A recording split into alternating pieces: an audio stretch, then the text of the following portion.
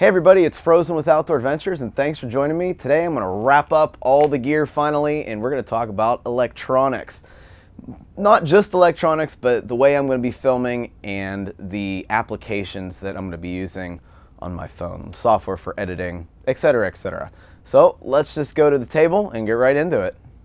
So I'll be completely honest, this category of gear did take me a while to dial down to figure out what I actually wanted and needed on the trail. And I think this is going to be the setup that's going to last me the entire way. So let's just get right into it. All right, first up is the workhorse of the electronics. This is the Google Pixel 3. If you haven't heard about this thing has amazing photography capabilities, amazing video, really high quality. The sound for the microphone isn't all that great, but I can fix that in post-production. So that's what I'll be taking, and we'll come back to this thing when we talk about some of the applications that I will be using on the trail. All right, let's talk about this thing. This is a Manfrotto, kind of like a phone mount. So what I'll do with this is I can just attach it to my phone like that. Google's trying to listen to me. And I can then hook it onto a couple things. One is this stick pick, which there's a hole here. If you can see that, that goes to the tip of your trekking pole. And then this can actually screw into the bottom of the phone. So you can kind of just hold it like that on your trekking pole. Or what I can also do is I can attach it to this Ultra Pod. And this is a really lightweight tripod basically. I don't know if I'm going to use this a whole heck of a lot, but I figured it'd be nice for the walking away shots. See, I can just kind of angle it wherever I want. It has a little ball joint in there. Really cheap. You can find these on Amazon. I'll have all the links to this stuff in the video description if you're interested. But I think this is going to work out really great and kind of bevel it and swivel it and everything. And that's how I'm going to be getting my shots. All right, headlamp. This is the one I've chosen. This is literally my favorite piece of gear. This thing is so freaking light. This is a Nightcore NU25. I got it from lightsmith.com with this headband mod. Usually it comes with that, that 1-inch webbing that goes around your head. But with this weight of a lamp, all you really need is some shot cord, and this is so absolutely comfortable. It's also rechargeable. It has a 900 milliamp battery and it charges micro USB. While we're talking about rechargeable devices, this is a pair of Bluetooth wireless headphones, and these are from Anker. They're called the Anker Curve headphones. These have a 12.5-hour battery life. They charge micro USB, and the sound quality you get out of these is amazing. Now, I'm one of those people that enjoys music every once in a while down the trail. I also enjoy listening to audiobooks. So I obviously don't want to disturb anybody and just have the audio play from my phone speakers, so I opted for a pair of wireless headphones. And these are also rain resistant, so water resistant headphones. And these are going to be working out great. I just can't believe the battery power, the weight, and the sound quality that you get out of something like this. And these are only 25 bucks, if you can believe that. Pretty cheap. Also, I hate dealing with the wire, like I said. These are only a couple grams more than the wired version. The reason why I really didn't want the wired version though is because I'm unable to charge my phone and listen to music at the same time because I don't have a headphone port. So it just has the USB-C input. Let's talk about the battery bank that I chose. After like 5 or 6 battery banks, testing them, trying them out, seeing how many charges I can actually get out of my phone, I've decided on the Anker Power Core Speed PD. Now the PD stands for power delivery, which is simply just a USB cable that outputs to 30 watts, I believe. This thing charges over power delivery in 3.5 hours, and it's a 20,000 milliamp battery. So 20,000 milliamp battery, you think that I'd be able to get 6 or 7 charges out of my phone? No. I'm only able to get 4 charges out of my phone, and that's due to the battery versus USB output conversion. Once you start getting this high, you lose a lot of power between the batteries and the USB. I'm not going to go into too technical of terms. I'll put a little formula at the bottom of your screen so you can kind of figure out your battery power before you buy it. But yeah, only 4 charges out of this. I think this is going to suffice though, because what I'm hoping for is I'm going to have a charge coming out of a resupply out of a town. I'm hoping that charge lasts for 2 days. If I can get that charge to last for 2 days, I still have 4 more charges on here, totaling 8 days just in the battery bank. So we're talking about a total of 10 days. I think it's going to last about 6, which is going to be perfect because that's probably the longest stretch that I'm going to need, between resupplies. So I'm not really worried about it. Another thing I got to charge this thing, obviously I'm going to need a wall charger. So I have purchased an Aki wall charger. It has the power delivery USB and a standard USB port on it. Now I tried to go Anker here. I really did, and Anker does make a wall outlet charger with the same exact ports. However, whenever I tried it, this power delivery port did not output at the full 30 watts. I think it was like something like 18 watts. Contacted Anker support, and they have to change their entire product line because it got past their quality testing, which is insane to me. Somebody like a company like Anker, I mean, everybody knows Anker makes some high quality products. Now, the wall charger that they gave you with this battery bank just had a USB-C, and that worked fine, but their dual port did not equal the charging output that this needed to charge.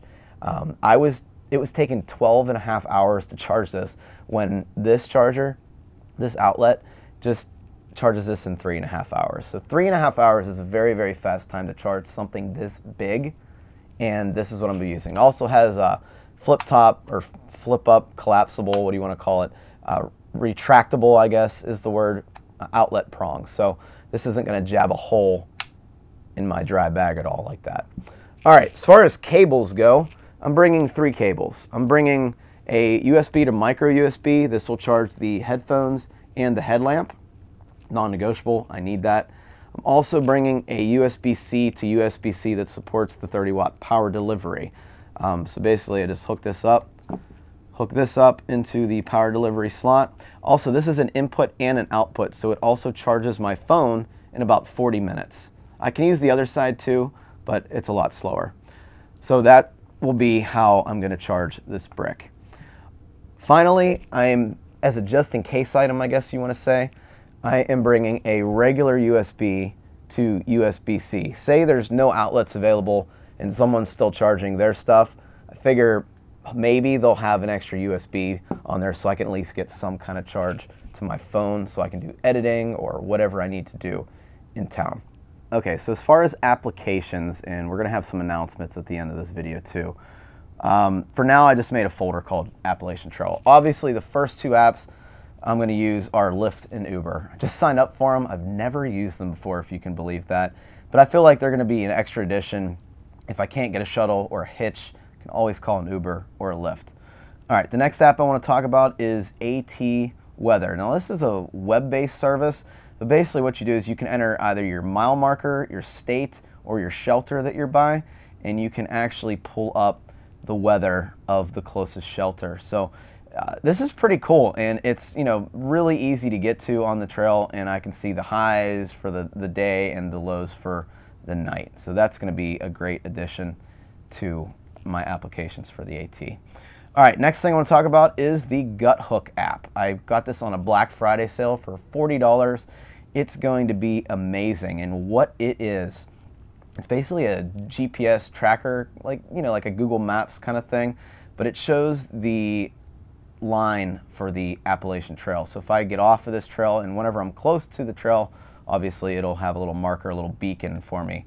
From here, I can actually see, how far away I am from the next shelter, the points of interest scattered along the way, the water sources, whole bunch of other things on here, and it just is going to allow me to keep track and figure out where exactly I am, in addition to the AWOL guide. Now, I'm not bringing the physical guide on this trail. For anyone that doesn't know what the AWOL guide is, it's basically, well, here you can see for yourself. It is I can't turn the phone too much, but it is a mile-by-mile guide that you can, kind of see your elevation. I don't know how good that's coming through, but you can kind of see your elevation. You can see where the next shelters are. You can see if there's any problem areas for bears. But the big thing is it tells you each town that you come by, how far away from the trail it is, what direction the trail is back from the town, and also what's in the town. So say that there's a hostel and I need to call them. Those numbers are all listed in this thing.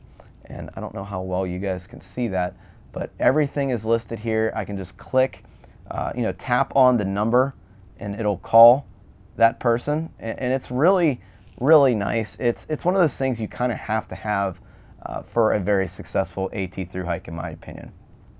All right, next app I want to talk about is Instagram. I will be posting on Instagram hopefully daily, if not 3 times a day. That's what I'm kind of shooting for. You can follow me on Instagram at frozensoutdooradventures if you wish. All right, so for anyone that's been a follower of the channel for a while, you guys know that I absolutely love listening to audiobooks. So I got this premium service. It's called Scribd, and I'm able to search and download audiobooks for offline use while I'm on the trail. And I think this is just going to be one of those things that just makes me a little bit more comfortable while I'm out there, kind of like a luxury item, if you will. All right, going down the list again. We have Spotify. I'm a big music listener. I'm a big metalhead. Love rock and roll music, and I will be listening to Spotify on the trail. Again, it's a premium service. I'm sure many of you have Spotify, so I'm not going to talk about it too much, but I did buy the premium version of Spotify so I can download the music and listen to it offline. All right, what else are we talking about? Okay, as far as editing, I will be editing strictly with an app called KindMaster. And what this is just a mobile editor. It's gotten a lot of praise. It is a premium service, but it's very, very easy to use. It's like $6 a month. It's definitely worth it. You can even use it for free, but you'll have a little KindMaster watermark right up here in your screen. So I don't know, for $5 or $6, whatever. This thing outputs in pretty much anything that I want. I can change the volumes of clips. I can add transitions. I can add music. It's really, really nice, and you can also upload to YouTube directly from the app. So that's what I will be using. I have a lot of tests on here. If you just search for AT vlog tests, you'll see how those videos kind of turned out. All right, another thing I have, and this is strictly for making thumbnails. I don't know how much of this I can show you without actually having a picture on the phone that I just cleared out. But this will help me add text to, so I can basically take a video snippet out of KindMaster, run it through here, and then add text to it if I see fit. And that's really all that app is going to do. It's called Snapseed. All right, let's talk about Atmosphere. Atmosphere is kind of like a white noise generator. I actually use this at home to fall asleep sometimes, and it's amazing. It really does just give you that sense that you are near a river, or there's rain on your tarp or whatever. You can do a whole bunch of things. You can even record your own sounds with this. Again, I did buy the premium version.